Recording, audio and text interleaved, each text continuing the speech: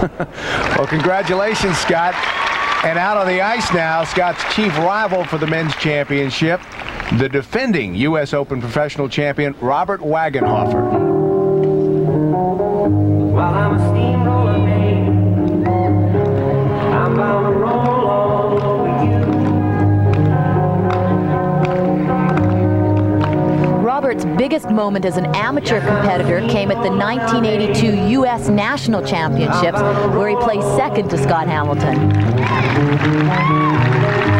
He's really started to take his career more seriously since he turned professional. With some sweet rock and roll, it's you for the rhythm and blues. Well, I'm a cement mixer, a churning and a burning fire.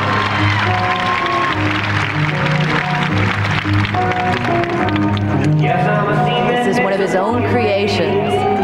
Drops from a 1-foot spin into a sit spin. It's very difficult to balance that spin.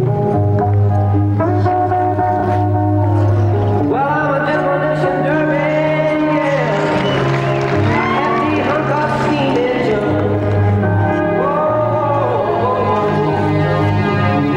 Whoa. Watch this backflip. Huge.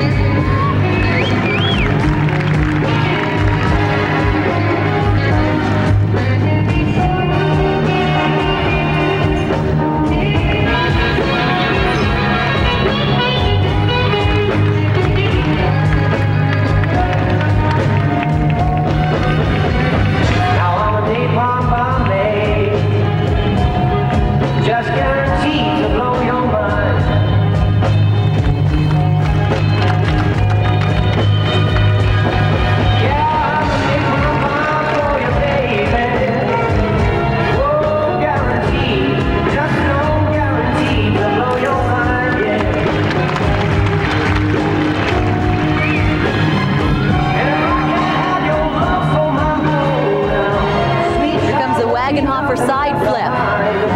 Robert's the first one to perform this move, but I'm sure we're going to be seeing other skaters perform it in the future.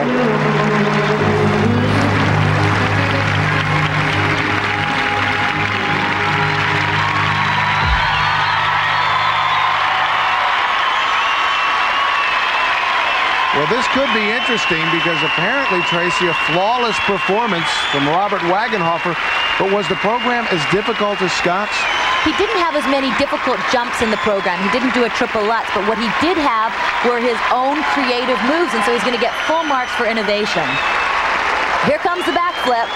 He almost gets into a full layout position. It's one of the nicest backflips I've seen, and it's followed by the Wagenhoffer side flip. And he said this came up by accident one day. He was fooling around in practice, and there he had it. And now the scores. Starting with musicality, 9-8. And a 9-7 there for artistry.